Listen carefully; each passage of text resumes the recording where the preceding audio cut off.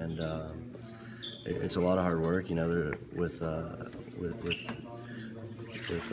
job comes great responsibility. You know, it's Michigan. There's a lot of hype around the quarterback position. You know, the guy that's leading our team has been there before. You know, and you know, whoever comes out of this is going to lead this team to great things this year. I think every one of us would say that. You know, we've been competing hard every day, and it's been a lot of fun. I think we've grown closer. You know, I've been a part of rooms where quarterback rooms where the guys didn't get along and those teams weren't successful, and been a part of rooms where the guys did get along and rooted each other on. You know, whoever elevated themselves from that group, and those teams were successful. So, you know, I think that's something that I can guarantee from this group, from our room at least, you know, that we're going to back whoever wins this competition.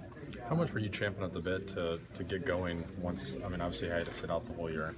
A lot, you know. I think anytime you spend time away from the game, you appreciate it more. And you know, I wasn't on a team for 6 months, my last 6 months in Houston, so started to miss the little things that I didn't really realize I would miss. You know, chalk talk, you know, drawing up plays, watching film hours on end in a dark room by yourself. You know, you start to miss those little nuances that otherwise that you don't have. So definitely been chomping at the bit, and it's been fun getting back out there and getting back up to speed, and it's been a good spring so far. Those 6 months away, what did you do besides, you know, Yeah, look for I mean, another option? What yeah. else, you know, did you have to do? Yeah, I mean, I visited here and I was working out on my own with a trainer in Houston.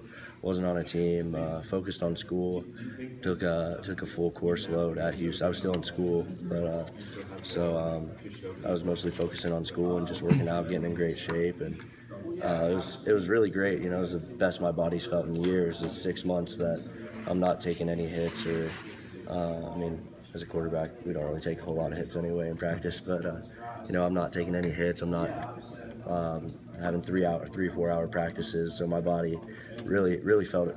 When I got here, it felt as great as it had in years. John, what were the things in Houston that didn't go right at the end that are different? Getting back, taking like regular reps again. I know you did scout team all last year, and then you sat out. Obviously, was there a difference this spring in getting back into taking actual? I think so. Yeah, I think the biggest thing for me is just taking care of the football, and that goes back to making the big mistake, making the big mistake. You know, last year, as a scout team quarterback, I could kind of have free reign and throw a ball up into triple coverage and just give a guy a chance if I wanted to, and obviously you can't do that when the game's on the line, when the ball is your livelihood. So as a whole, where do you think you have an advantage over Shane and Wilton?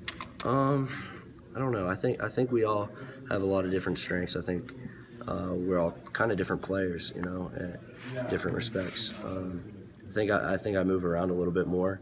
I don't know if that's really as much of an advantage as it is a difference. You know, I think we're all different. We're different players. We lead differently.